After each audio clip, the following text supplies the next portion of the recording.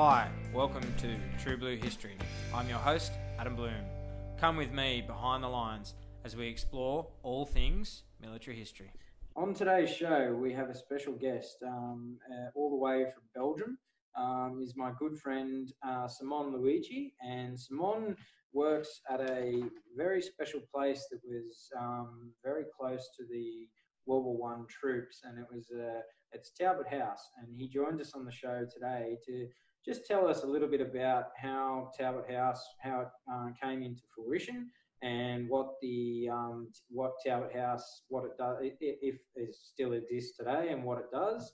And he joins us on the show all the way from Belgium. So, Simon, thank you for joining us. Hi, Adam. Good evening to you. Thanks for having me. Thank you for coming on, mate. I appreciate you giving up your time and to have a discussion about Talbot House. So, can you just tell our listeners what Talbot House was and what it is today? If you could just give us a little brief summary of what Talbot House and who was behind Talbot House. And yeah, sure. I'd love to take you on a tour of Talbot House, but due to this whole pandemic thing, we're also closed. So I'm talking to you from home. This place is called Anzac House 100 years ago, so it is appropriate for the show, let's say. Now, Talbot House was and is a home from home. That's as simple as you can sum it up.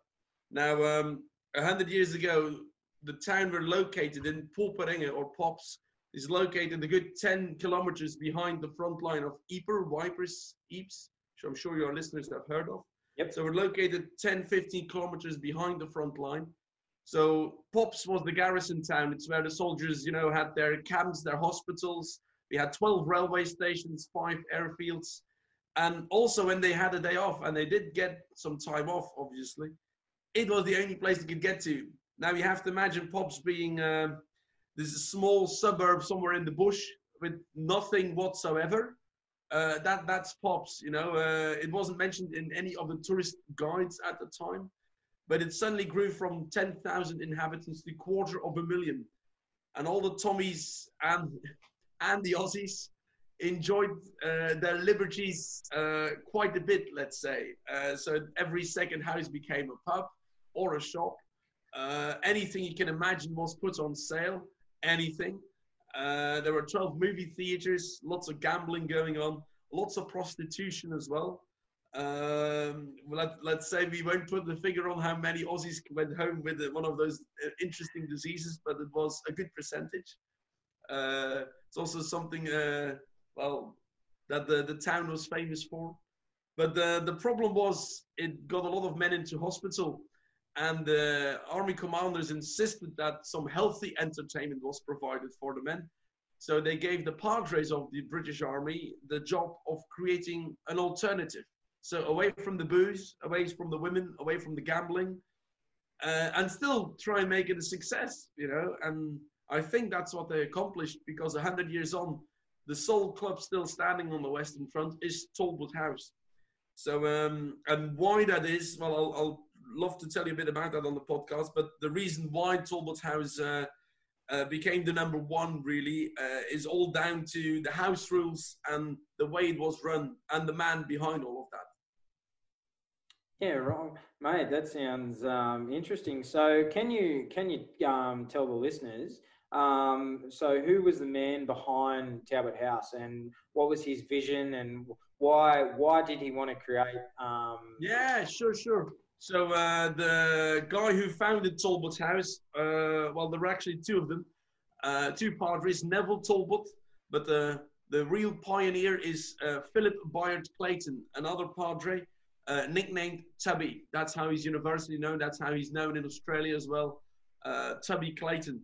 Now, Tubby came from a modest family, actually born in Australia, in Maryborough. So he lived in Australia only for a year or two before the family moved back to England. But he was very proud of his Australian connection. He abused it whenever he could, with Aussies especially. Yes. And the way he was a doctor in theology. Only 30 years old. He was younger than me. I can't imagine someone with that mental power doing what he did really at that age. So what did he do? He rented the house from a local hop merchant and a banker. He never negotiated the price. He just thought the army's going to pay anyhow, and they ended up having to do that. And he had to come up with a name. So he was going to dub it Church House. So halfway through writing the letters on the canvas, he was stopped by a colonel who passed and pulled him over and said, "Come on, I'm closing you down. You name it after the people who want to visit, your audience." So they ended up naming it after a young lieutenant, a 21-year-old bloke, Gilbert Talbot, who's buried a few miles from here at Sanctuary Wood at Hoosh, another Australian battlefield. Now, the one thing that really stands out is what he did from then onwards, the house rules. Everything was segregated. Australians were kept out of the town centre for as much as possible, for one reason or another. There was always stuff going on, same, with other nationalities. In Talbot House, everyone was allowed in. It doesn't matter if you were a field marshal, the Prince of Wales, or a miner, from Ballarat. Anyone was allowed to experience and join in. And I'd like to tell you, if you allow me, a great story of a great Aussie story in that regard. It's winter 1916, and this Australian sergeant has been walking from his camp to Paris. Now he thought, poppering it, having the nickname Little Paris, the real thing can't be far behind, right? So he starts walking, and eventually he gets stopped by this fancy motorcade.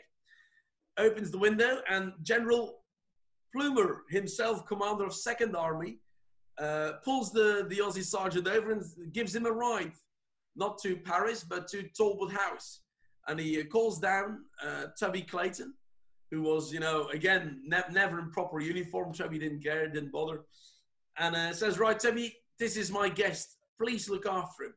So can you imagine a British general going all the way out of his way to pick up an Australian sergeant, giving him a ride, getting him fed and in bed for the night? It's Talbot House. Everyone is allowed in and treated equally. And General Plumer really insisted on that. It was one of his best memories of the whole war, he said. One of the best things he ever witnessed in his whole career for morale. The fact that everyone at one place could be treated equally. Wow, that's an amazing. That's so.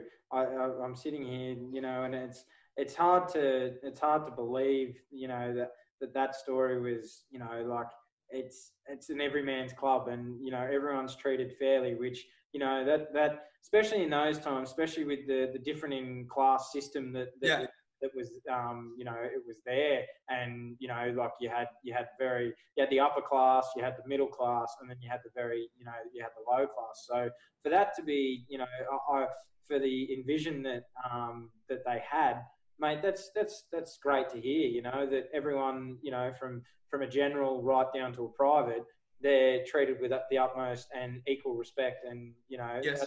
And I guess that's why the troops loved going to Talbot House, and that would have been right through the front. The word would have spread about Talbot House. Yeah. So it was.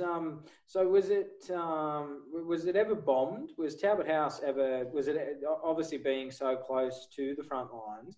Was there any damage ever sustained from the war? Yeah, sure, there was. So the primary reason why the owner rented it to the British Army to start with in December 1915 is because the house had been hit. It also sustained a few other bits and pieces of damage. There were air raid shelters, cellars underneath Talbot House that were often used as well. We only luckily know of one fatality. A Canadian soldier, still unknown to us. We're still trying to figure out who it actually was. Got some people giving us a hand with that, but we're kind of stuck on a good 10 names for now. But only one fatality. And on one day in 1917, the house was packed with over 2,000 people in the garden, in the house. They started shelling, and there could have been mass casualties. it was a miracle. Tubby said, he's a priest. Everything's a miracle to him. One guy was sharpening a stick and he cuts in his finger. That's the only injury sustained that day. So, but there's another story, a great story. On the side of the house, we have a room. Today, it's one of the bathrooms of the guest house, and it bears a German name. Tubby said we had a German visitor. What an honor! We really ought to name the room after him. 5.9 is the caliber of the German shell that came through the wall. Wow. He thought it was quite, appropriate to name the room. 5.9 room. You can still see today in the chapel, the floorboards have a different shape in that section because they had to be replaced by the engineers. So, when he was in his chapel, you have to know the chapel is 3 flights up, 3 stories up. And when you look out, you can almost see beyond Popperinge. You can see where the camps would have been on the way to the front line. It's, let's say, a very dangerous place. The floor also, the boards were never designed to keep people, really. It was storage more than anything, and laundry. Now, the engineers forbade him time and time again to put the chapel up. He consulted with sappers, and he went all the way up to the colonel of the Royal Engineers. And all of them said, "You're mad, you can't be doing this." So in the end, he said, I stopped asking anyone, and we went along with the plan anyway.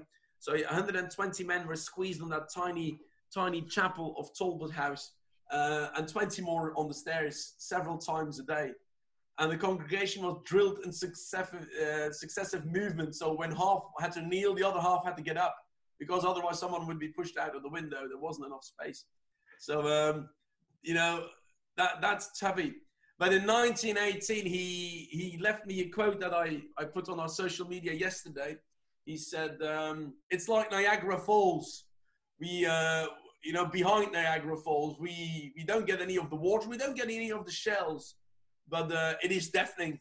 So in 1918, the house was forced closed as well, and it became a very tight squeeze, let's say. You could hardly see the house because it was covered entirely in sandbags to protect it. But it took them a month to force him out. He wouldn't leave, he neglected one order after the other for a whole month. He defied the British authorities and kept the club open. Preparing one day, he said, breakfast for the Kaiser when he was only 5 miles away. So you couldn't stop the man. So with in 19, so for our listeners, obviously people know with the spring offensive that when the Germans launched their spring offensive, Yes. Did Talbot House stay open, and did it like once the Germans were in Pompeii, did Talbot House move, or did it close for a certain period, and then once the Allies came back through, was Talbot House opened again, or what actually happened to Talbot House once the Germans launched their spring offensive? Yeah. Well, actually, we've put a whole video with all our archive footage of that period on our social media yesterday. So it's called Shut Up, because that's what Tubby said to all the orders. They pinned notices to the door, the officers, and saying, "Shut up, Tubby, leave the place, close down." And he replied, "Shut up yourself." So it took them a month to finally get rid of him. He scrounged 4 Armstrong huts, wooden huts, and he pitched them only a mile or 2 away at a place called La Louve, which was a chateau. He never got near the chateau. That wasn't his thing. He pitched it near an aerodrome near an airfield, and he put the Talbot House sign next to it. And he continued in Talbot House Park. He dubbed it Dingley Dell, and he expected to be there a month or 2. He ended up being there several months. But he made regular trips backwards and forwards to check on the house, to salvage the cat as well. But he would not quit. So he kept on going because he believed, rightly so, that there was a great need for spiritual help, for a home from home, for that kindness. And you might wonder how he was allowed to do all that, because they were short of staff, of padres, of anything, But he had made so many friends in low and high places by that stage that no one could touch him. He just kept going. And when the war drew to an end, he had fallen in love with that hut he'd stayed in so much. You know, the hut is the size of 4 toilet cubicles. It's nothing. He took it home with him. So it stayed in his garden till the day he died. And good 15 years ago, we went to the New Forest in England and we scrounged it back.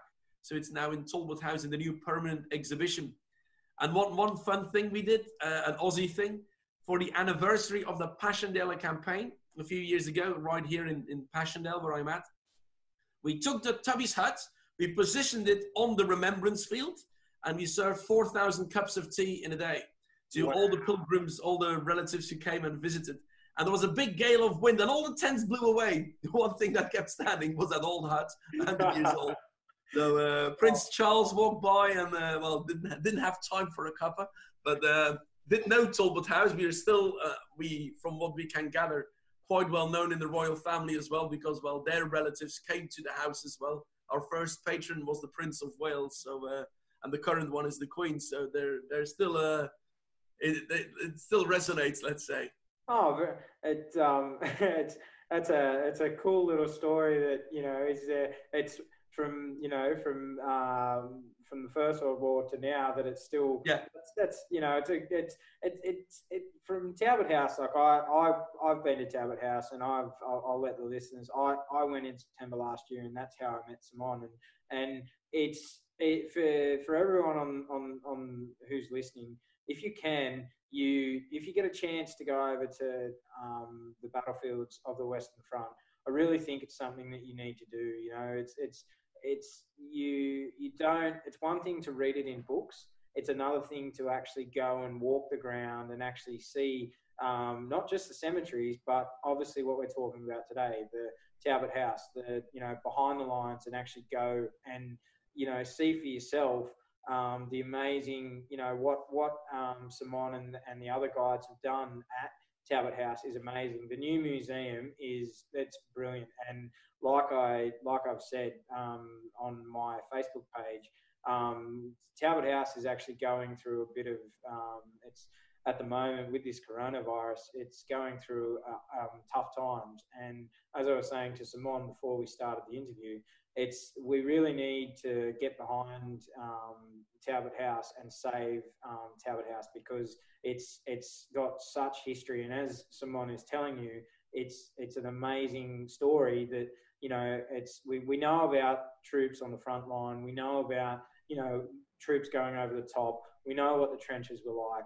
We know what the battles were. But it's great to get stories of what the men did in their time in rest and behind the lines. And that's why, if we can, we really need to get behind Talbot House and save Talbot House. So thank you. You're very right. Yeah, the current closure has hit Talbot House quite hard, and we're under threat now of permanent closure. So that falls very hard on myself, but also all our staff, the volunteers. Talbot House is mainly run by volunteers. It's a non-profit charity. Yep. And leaving us without an income for the time being and for the foreseeable future as well.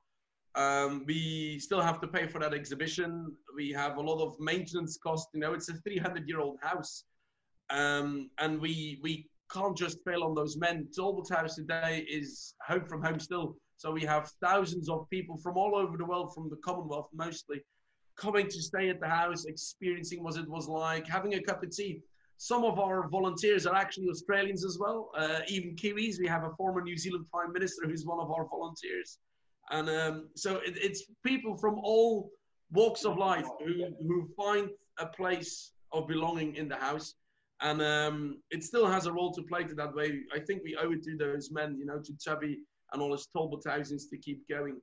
So that's why we started this GoFundMe page, this crowdfunding, to raise enough money to make sure we can do another season next year, keep the place in good order. And we've also founded these Talbot Housians, so people who donate, become a member, become part of the family, and get all sorts of perks, you know.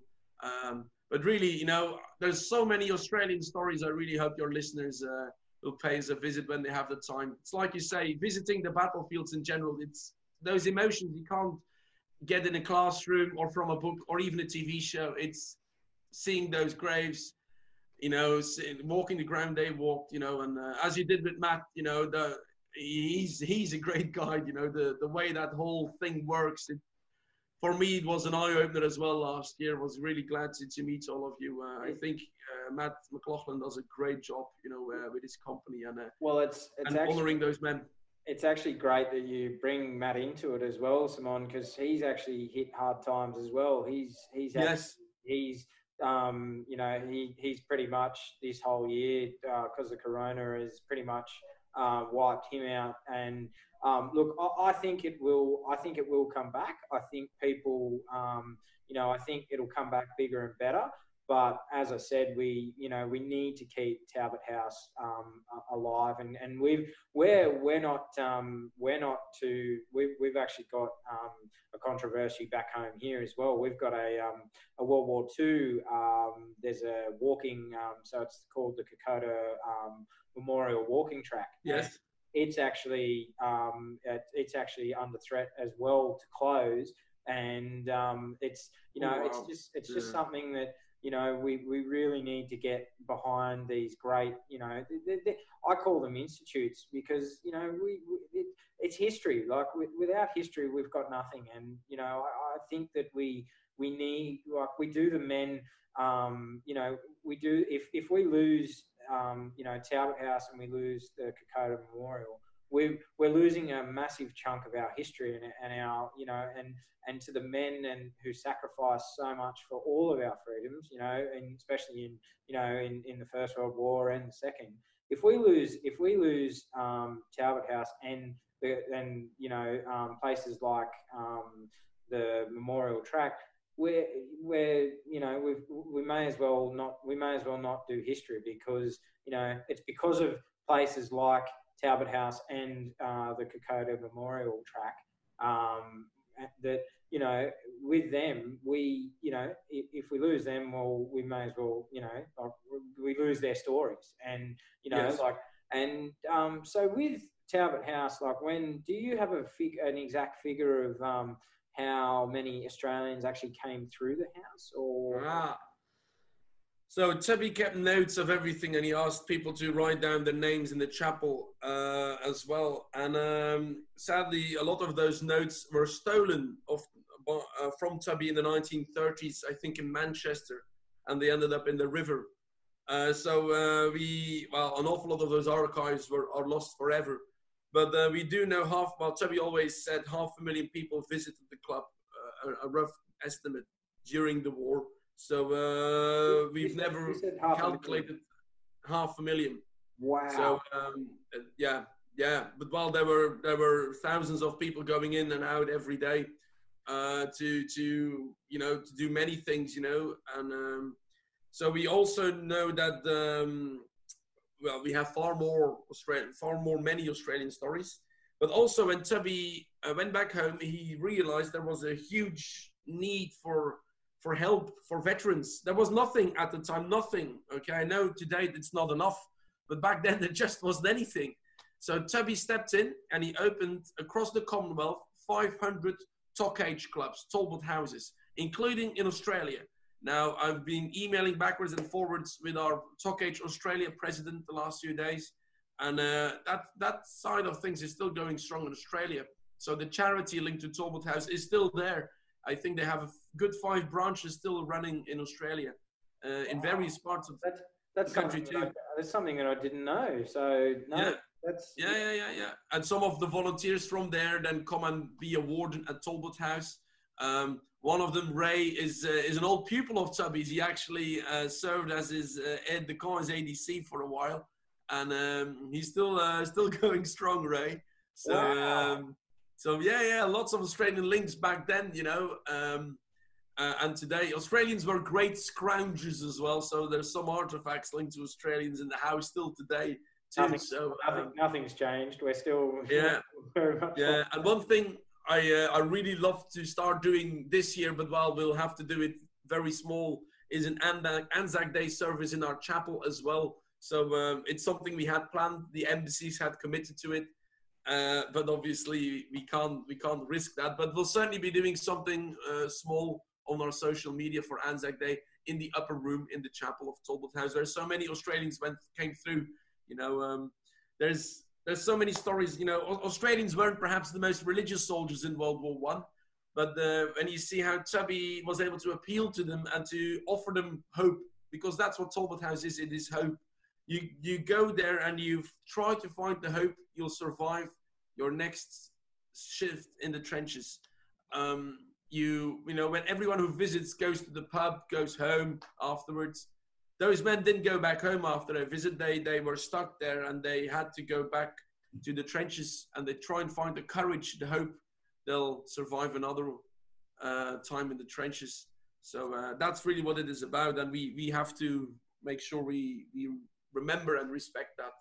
And Anzac Day is such a good opportunity for that. So I live next to Polygon Wood myself, so the dawn ceremony, I'm sure there will be something very small going on. It's cancelled officially as well, but it wouldn't surprise me if I hear the bagpipes or the bugle at the crack of dawn. It's great for me, growing up in Australia and being so passionate about military history, I am so jealous of where you live. You live in an amazing part of where a major event happened, for 4 years. And like for you, do you, like growing up, did you feel a sense of, like you had to learn the stories, or was it for you, like what sort of got you interested in Talbot House? Well, when my dad built his house, he keeps reminding me that I played football with one of the hand grenades they'd found. And now the house I'm speaking to you from, I just built last year. And outside we've got a pile of shells as well. And I have to prevent my son from doing the same. So you can't hide, If I look outside my window, I see the battlefields. I'm located on Anzac Ridge, Anzac House. It's everywhere around us. But a lot of people still, as you can imagine, I'm not sure, ignore it, or it doesn't appeal to them. Now, I saw Australian students, 14, 15 years old, visiting, who knew far more than I did. So that's about the age when I got interested. I started as a student in Talbot House, and today I'm the manager. I'm still there half a lifetime away. And but Talbot House isn't a stranger in my family. It's where mum and dad got together 35 years ago. I got married there in the garden. So it is for us as well, home from home. Yeah. I hope it is the same for everyone. It's owned by everyone. I can hear it in your voice when you talk about Talbot House. I can see that you're so passionate about it, and you really, you can see it. Like I can see it, and we're doing, we're talking via the internet, but I'm privileged. I can actually see it in your face. And when you talk about Talbot House, it lights up your face. I can really see that it's and it's great to see that that you're so passionate, and we can like it's great to see, and it's great to hear for the listeners as well, because it's like I like talking to Matt and other historians about World War One history and all wars. It's you and I. We're the future generation that need to and like you said, you've got kids now. You need to we need to educate the future generations that are coming through and tell them these stories of Talbot House, and the First World War, and so that their memory is not forgotten. Yes. No, very important. I actually today was supposed to be guiding an Australian school. I guide a good 20 Aussie schools every year, and so all of that fell through as well. But I feel very sorry for those kids, because I'll share a little secret with you. My favorite schools to guide, usually nationality-wise, are always Australians, because they are a wee bit older than some of the other groups. Yep. They're incredibly respectful. They are incredibly interested. They're very nice, very kind, very sweet. And I really, I missed the best part of the season because my Australian schools are always real gems. So they're a real credit to their country. Oh. And like you say, it's so important that they know these stories, that they learn. And trust me, 99% of them are dead keen when they come here to find out more. And it does move them. It does do something with them. So these trips, the stuff Matt is doing, it is so valuable for the next generation. They really need to know. And this, as I said, you can't learn this stuff in the classroom. No. You can only do so much. I used to be a teacher. You can only tell them so much. It's standing in front of that headstone of your great-grandfather, that's what does it, that's when it clicks, and when they realize, wow, this isn't a far from my bed show thing, this is real life. And it often gets very emotional for those young people still today. It's someone they've never met, but it does something with them. And I think also too, like for me, Simon, like I've been over to the Western Front 3 times now, and every time I go back, like I go back with a different purpose. But it's when you, like for me personally, when you actually stand at a headstone, and it's I had 4 relatives on the Allied side that were killed, and I had 6 on the German side that were killed. But when you stand at someone's, like when you stand at an unknown grave or a someone like Mr. and Mrs. Smith of Ballarat, you stand you stand at their son's grave, and it's you do feel like a sense of it's a pilgrimage, and you're sort of completing the journey that they never got to complete. And I guess, like you're saying, it for younger generations who go over and actually do and walk in the footsteps of the Anzacs, I feel that for them it's it's a journey, but it's like you said, it's one thing to teach it, but to actually stand there and look at and see the cost of Yes. and the scale that was the First World War, and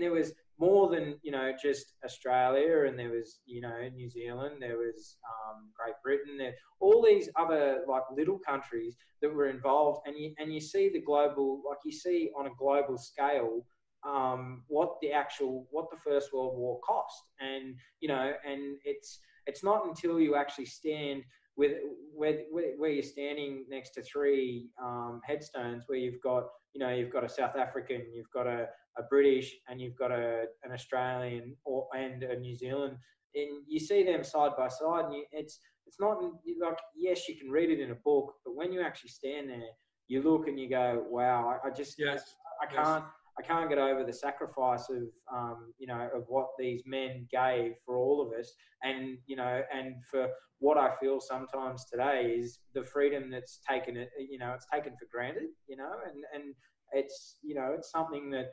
not everyone takes it for granted, but I feel there's without the likes of Talbot House and us telling the story of keeping the story of the First World War, I feel that we may lose people, and they won't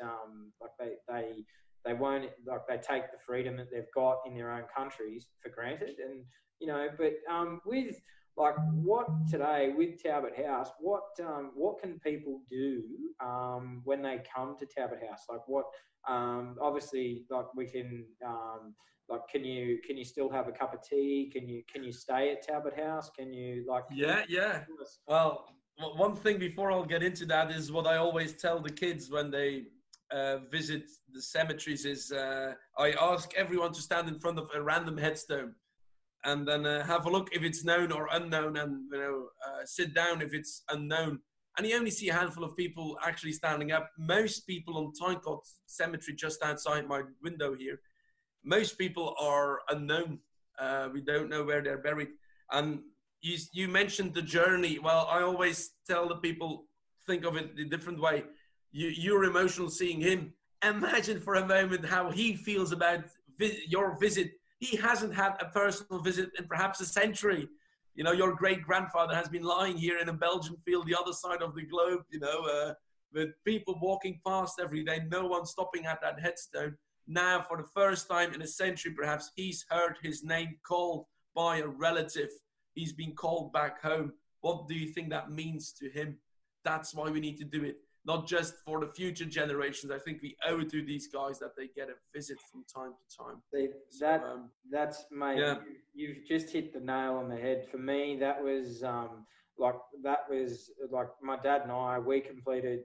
Luckily for me, all my four relatives on the Allied side. Well, actually, all of my relatives, even the 6 on the German side, they're remembered in Langemark Cemetery. And wow. All 6? Wow. Yeah, all 6, yep. So they're all 6 are remembered in Langemark Cemetery, so which was lucky because obviously, as you know, the Germans weren't, they weren't, they didn't get some got a proper burial, but most didn't. But I was very lucky because my dad and I actually got to complete a pilgrimage that started at Gallipoli in 2015 when we went on Matt's tour to the centenary of Anzac Day at Gallipoli, and we had a relative that was killed at Gallipoli, and we got to see his grave, and that was an amazing experience. But his little brother was actually killed on the Western Front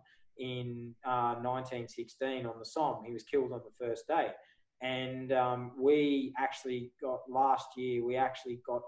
complete the pilgrimage, and we actually got to stand at his grave, and also my other 2 great uncles that when I didn't know they were over there, and then I did some research. So from the previous year when I was there in 2018 to when I went there last year, I found out that I had 2 other relatives that were killed, and they were actually the cousins of the 2 that were killed. One at Gallipoli and the one at Tom. And long story short, the other cousin, he was killed 2 days after the cousin on the Western at the Somme. He was killed on the 25th at Pozières, so they were both killed at Pozières. And his older brother was actually killed at Mont-Saint-Quentin in 1918, and he died 18 days before the Anzacs were pulled out of the fighting. And we've been to all their graves, and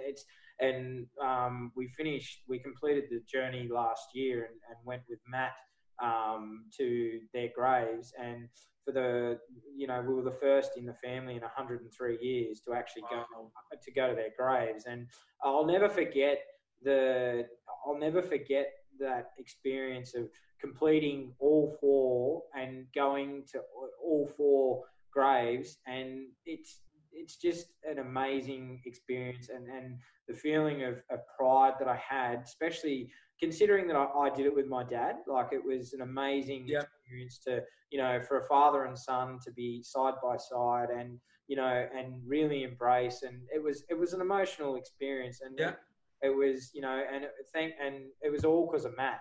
Matt made it happen. And, obviously us going on the tours, but, Matt really helped us. And I like you said, to reinforce, if people do get the chance, they really do need to go over and actually. They need to. And as you were asking, Talbot House, it is still today. It's home from home, so people can browse through our new exhibition, set to open as soon as this crisis is over, where you can find out the 100-year history of Talbot House. So we've included the first pilgrimages, we've included the Second World War in that. There's and the rest of it, there's an original concert hall with an original concert party from back then as well. And the house is really an authentic place. An awful lot of the things you see on the Western Front have been recreated or put in place after the war. There's very few original things from back then left. Now, when you walk through our garden into Talbot House, up to the stairs to that chapel, you really get that sense of you're walking in their footsteps, you're walking into history. Everywhere you're looking around, you see photographs of the men, you see their notes they scribbled, the names they left behind on the walls. It's it's everywhere. It's a very special place, and still today it is three things officially. Two things officially. It is a living museum. It is a guest house, so you can stay the night. You can have a cooked breakfast and all that. It's a great place to stay. But it is home. It's a meeting place. People just walk in every day, for a cup of tea, have a chat with our volunteers from across the globe, do a bit of maintenance, help out, or come to a lecture or a movie or a concert.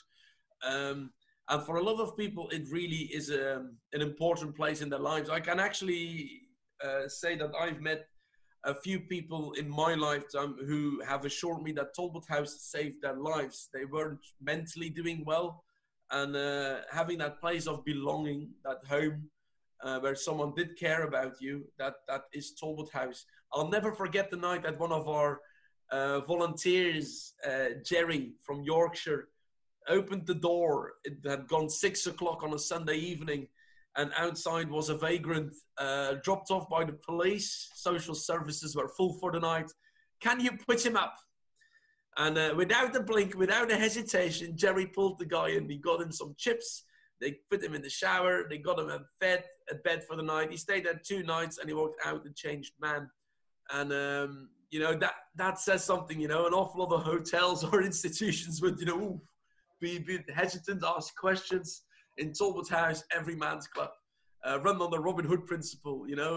Everyone gives what they can. If it's financially great, if it's in another way, your time, your effort, like you're doing on the podcast today, that's the great beauty of it. Everyone contributes in one way or another.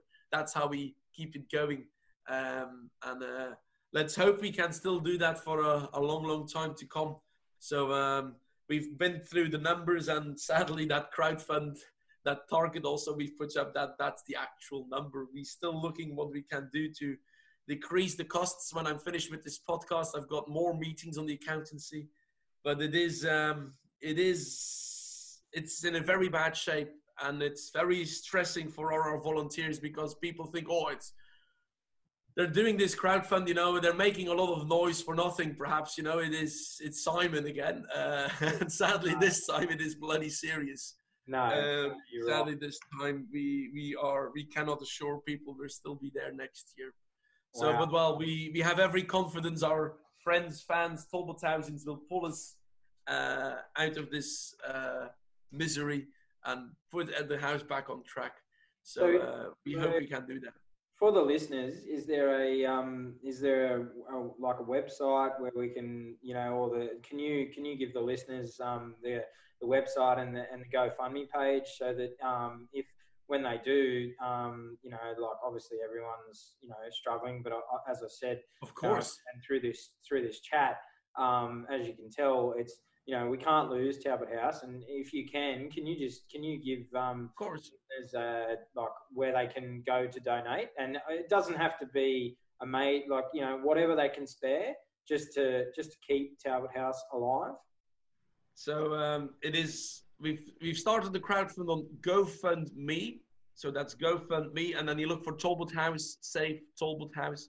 But you can find lots of updates on our social media. So what we're doing with this podcast and others as well is trying to keep the house open virtually. So you can go on our website, on the social media. There's daily videos, stories of Talbot House.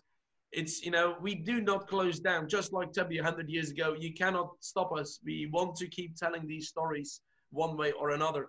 And you're very right, Adam. There's far more serious things happening in the world right now than a soldiers' club from a century ago, But Tubby left us a quote, and I think it's an interesting one. He said, "Losing this spirit wouldn't have helped us winning the war, but it would have made it less worth winning."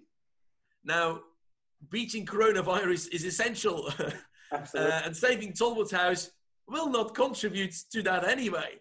But imagine if we can beat Corona and save Talbot House at the same time. How amazing would that be, that 100 years from now, this symbol of hope is still there.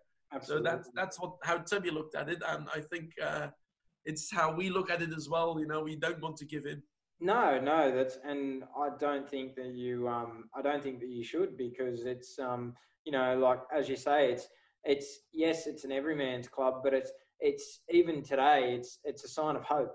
it's it's still a sign of hope. And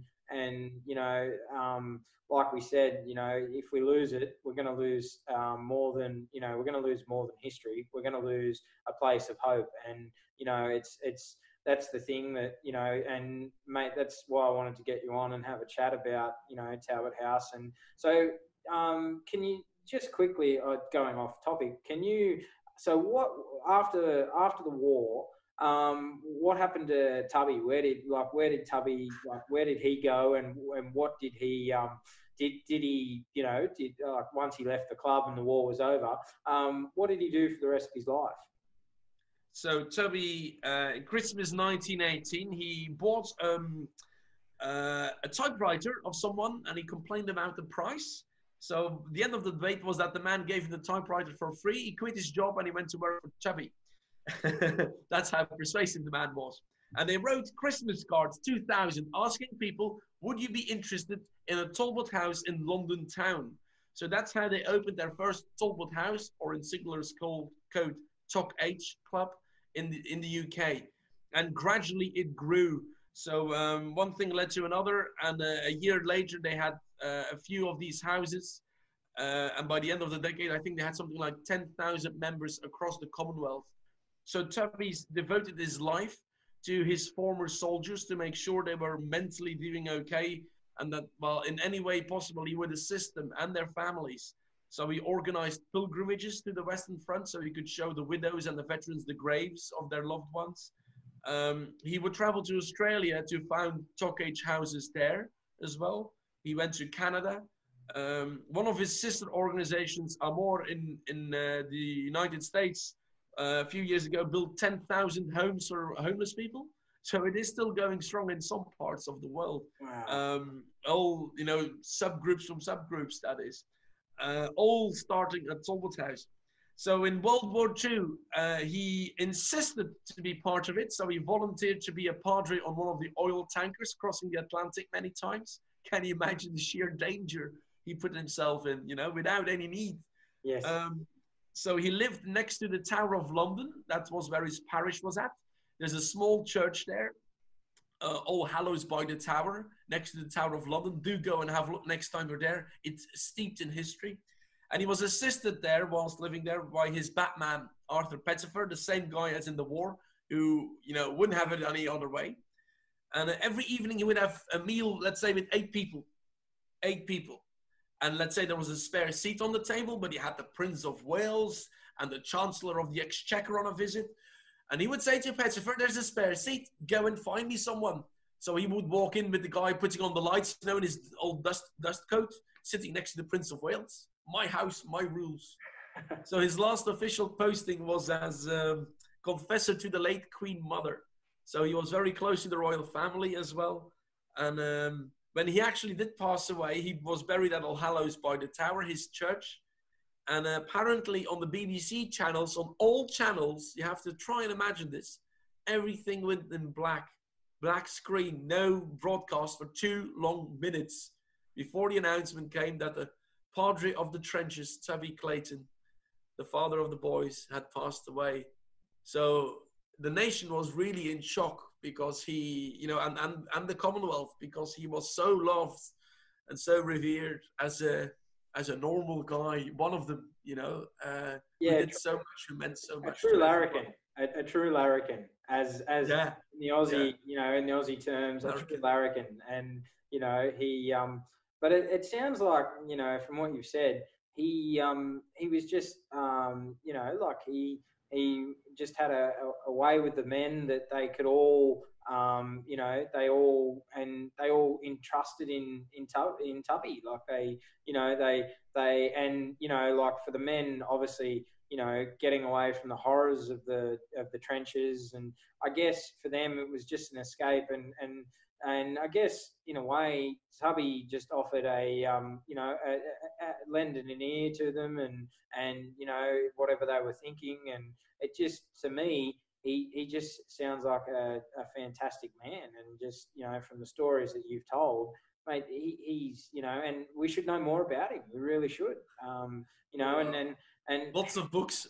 Yeah, but hence why, Talbot House is so important to obviously keep Tubby's legacy going on. And it's really, it's something that I think future generations should know the story of Tubby. Yeah. Well, he wrote many books, in his lifetime, many books. And we've, let's say, went through a lot of them, and we've compiled a few very good ones, thick and thin ones, on our online shop in Talbot House as well. So people can actually order these from us through the Facebook shop, and they can find out lots more. Because whenever I read Tubby's stories set in World War One, you think it's all tragedy, doom and gloom. It's not. It's bloody hilarious, the stories he recounts. It is really, it's comedy World War One almost.